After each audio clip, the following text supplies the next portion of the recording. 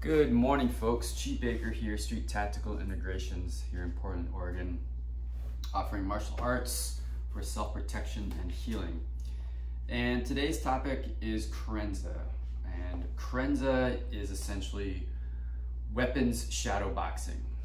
So for those of you who know about boxing, shadow boxing is basically doing jab, cross, uppercuts, footwork without a sparring partner. So you're in the mirror, you're working different drills, moving around, right? That's shadow boxing. Carenza is basically the same thing. It's typically done without a partner. You can actually kind of do carenza with a partner. The idea is that there's no contact. So, but in general, carenza is working your weapon without an opponent. There's a couple key ingredients in this, I think, to be successful with your carenza.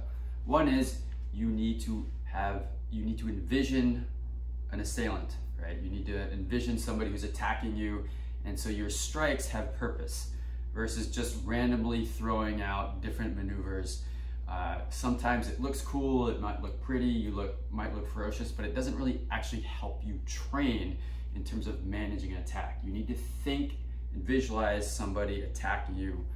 It's also something where if you have something like a training bob, right, is that you can have the training bob there and you can use that as your reference point, right? You could use a post. You could put an outline, tape an outline on a mirror, a door, a wall, so that you have a reference point. So you either have to have an imaginary reference point of an attacker or something that kind of mimics or symbolizes an attacker. Again, the idea of carenza is that it's gonna boost your skill level of managing an attacker. What that involves is working angles, working different strikes, working parries, working counters. So you want to kind of add those in as you develop. To me, carenza and shadow boxing is an advanced beginner into an intermediate phase. Essentially, you need to know enough about striking and parrying and angles and footwork to do it properly. Otherwise, it's just kind of like ecstatic dancing. It's chaotic. It's pretty much purposeless. You just kind of look like you're spazzing around and it's not going to help you train to really manage an attacker. It's not going to really increase your skill level and your prowess. So you need to have enough fundamental skills to be able to do shadow boxing or carenza appropriately, effectively. Otherwise, I would say you're wasting your time and just go back to learning some fundamentals and then advance to carenza. Okay. So we talked about footwork, and depending on the system that you're doing, whatever footwork has been a part of your training. In this school, Street Tactical Integrations, we do a lot of the Kali footwork. So we have female, male triangle, we have diamonds, we have M footwork, and we try to incorporate those in, as well as we do some of the boxing stuff of 180, 360, quarter turns, advancing, retreating, angling off, all those things that are helpful. So good footwork is important to be additions. Again, different striking is important. So if you're using a knife, right? So if you're using a knife, and yes, this is a trainer knife for those people who are worried about me using a live blade. I actually do use a live blade, but I'm not gonna do it on camera. So this is a training knife, right? It can't actually hurt me in lethal ways. So, right, with a knife, you have two main strikes that people think of, right? You have your slashes, right? And you have your thrusts, okay? We also know that you can use the pommel side or the handle as a striking reference. You can use, again, you can move to military, right? You've got your slashes, you've got your thrusts. Here you've got your hooks for control. And you can still in this use your pommel to strike with. So those are kind of the basic ones. If you've trained with me long enough, you know there's kind of different categories or subcategories of those strikes that we train to kind of help advance the student. But those are your general ones. So we want to think about slashes and thrusts, okay? And again, any sort of pummeling strike. So the process I think that works the best is start to work different patterns that you know, right? So here we've got our downward figure 8, right? And then you've got your upward figure 8.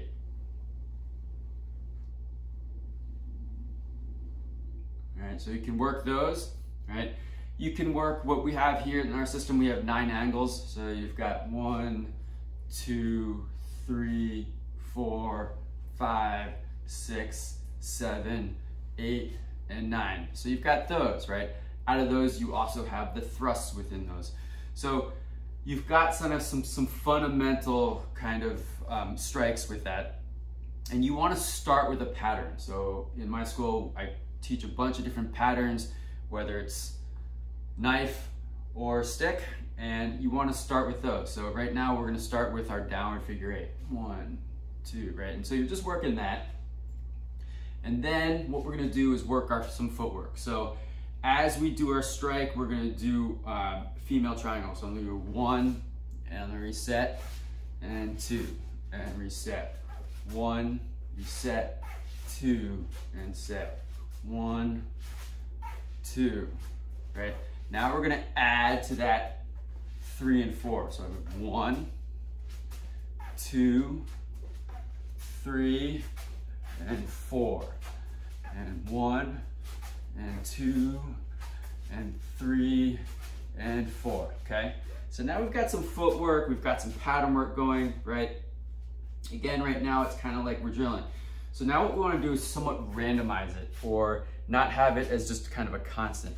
So you're out here like this, we're going to work the same pattern, okay? So we're going to do 1, 2, 3, and 4. Our footwork is going to change a little bit, and this is off the cuff, so I haven't thought about what I'm going to teach actually in this video. So the footwork again is going to be slightly different, but what you're going to do now is you're going to be moving, right? So you're moving around a little bit, right? And then you're going to throw that angle 1 and you're back, right? And then you're going to throw that angle 3 and back. Okay, now we're going to do an angle 2. So step, angle 2, and back, right? Now I'm going to do a combination. So I'm going to do a 1 and a 4. So 1, 4, moving, moving, moving. I'm going to do an angle 5 thrust, right? Angle 1, angle 4, angle 5. 1, 4, 5, right? This target typically is to the throat, right? Boom. This would be to the lower abdomen, boom. And this, again, is the abdomen. It could come up to the throat. So you're thinking about that, of good targets.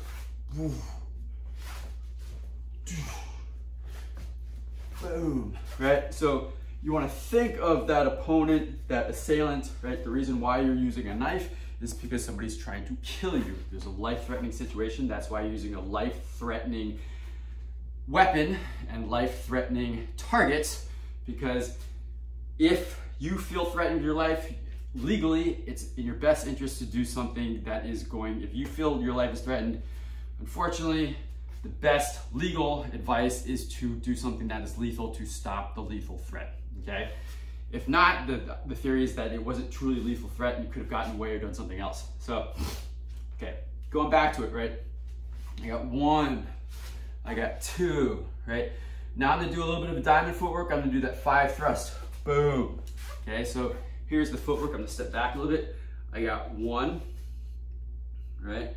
Now I'm going to advance with my 2, boom. And again, diagonal advance with my 5, okay?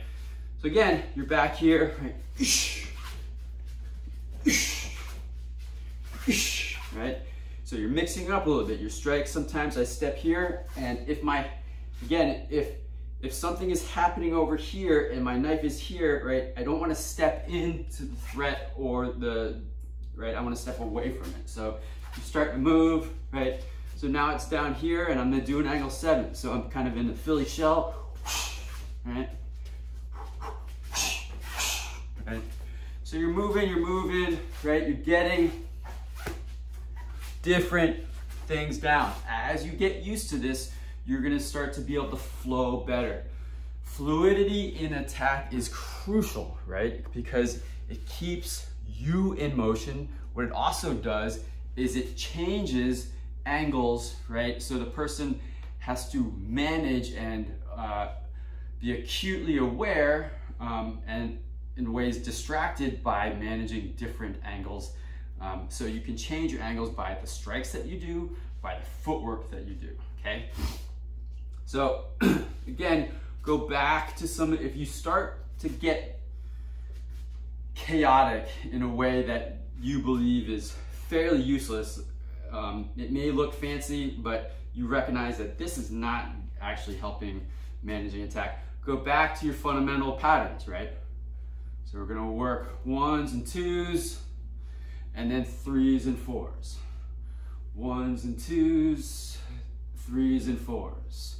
1s and 2s, 3s and 4s.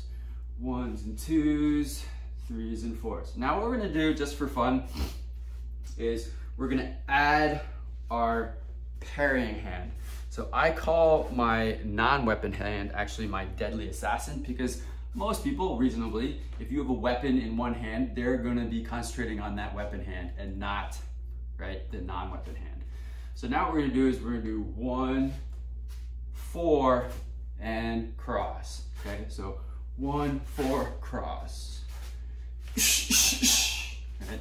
So I'm angling off with my female triangle, so I'm stepping to the right, boom. I'm stepping a little bit, kind of an off angle as I do my 4. So it's not a full female triangle in terms of a 45 degree. It's maybe like a 20 degree here, boom, right?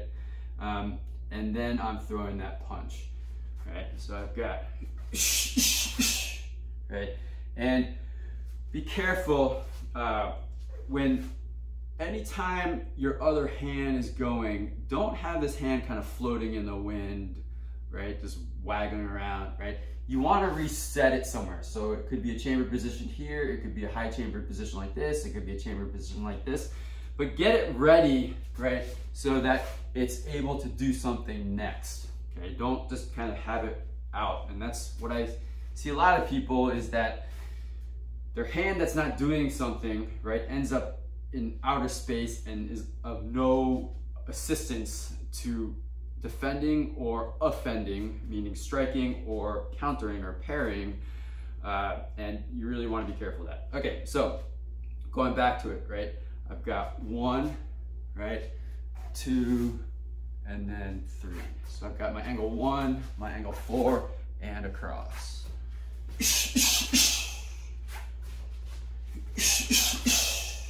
Right? Okay, so the idea is that this offhand, right, can be utilized. You can use it, and it's best to use it. Don't just have it hanging out. If this is a knife fight, again, my students should know this and be practicing it, is that I want this hand in tight. Typically, I have it like this. You could have it like this, but you want it in tight. You don't want it hanging out, because if my hand is out here, right, this becomes a target for that knife. Okay, so if the other person has a knife or a stick or something else, right, I don't want this hand out, I want to protect it, right? This hand getting injured is not going to be helpful to offending, defending, and it's going to be a distraction, right? If it gets broken, if it's a cut, it's going to be a distraction. I don't need that distraction. Okay, so keep it in. Okay, last one we're going to do in our carenza, again, is we're going to throw, don't forget your feet, your legs, right? So we've got 1, we're going to keep with this pattern here. I've got 1, 2, punch, and then I'm going to do a kick, boom. And this type of kick is kind of an oblique or an inside kind of maybe soccer kick. I don't know what, we call it a stomp kick in the system, because typically it's coming down, right? And you're stomping something. So I'm gonna go 1, 2, punch, kick. Typically this would be to the knee. So I'm gonna do this on Bob just so you can kind of understand what I'm doing here, right? Here like this, right? I've got 1, right? 2, punch, and then I'm gonna take out his knee. Boom, right? So I've got 1, 2, punch, boom. Right? Forgot footwork. Right? Punch and kick. Okay? So, again, you could target different things. I'm not going to go into that right now. But I'm here like this, right? I'm moving, moving.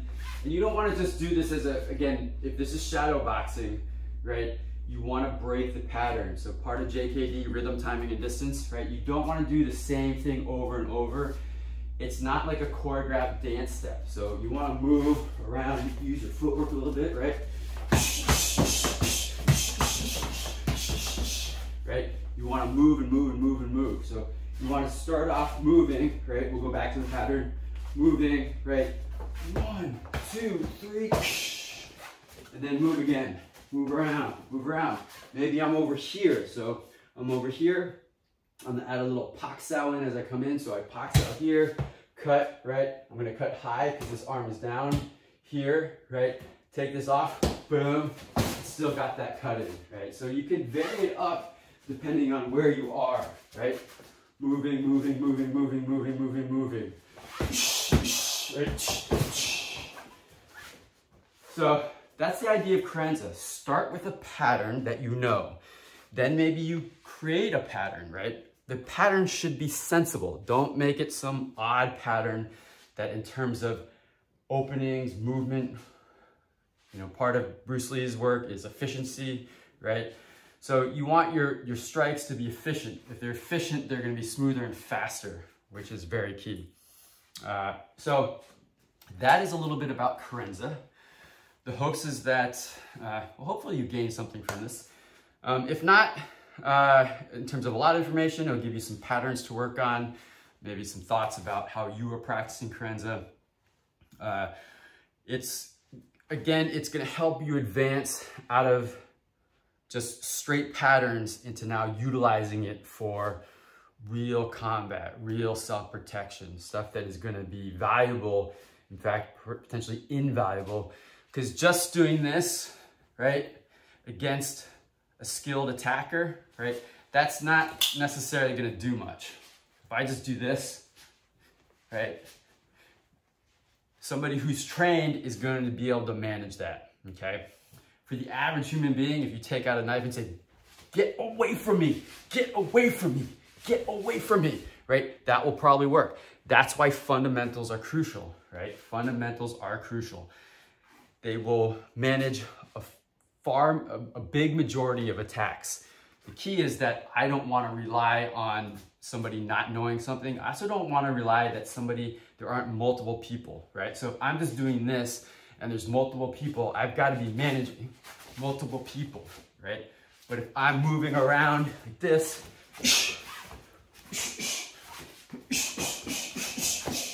right?